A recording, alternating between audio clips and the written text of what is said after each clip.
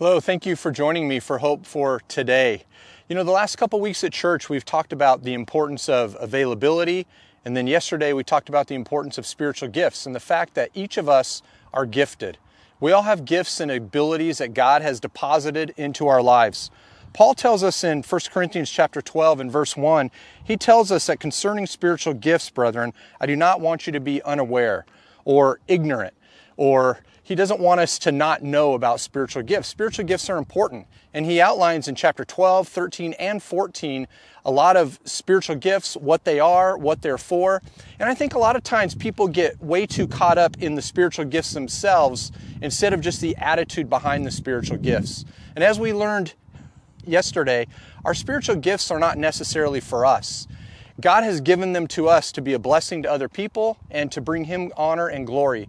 And so I want to encourage you, use your spiritual gifts, develop them, let God use you. And don't make excuses of, well, I've done this in my life, or I'm too old, or I'm too young. We looked at Samuel a couple of weeks ago. Samuel was 12 years old and God was speaking to him. And so it doesn't matter who you are, it doesn't matter what you've done. If you're a believer, God has deposited gifts into your life. And if you're not using those gifts and you're not contributing to the kingdom of God through those gifts that God has given to you, I want to encourage you to use those gifts, because that's part of the discovery of God's will for your life and also living out God's purpose in your life.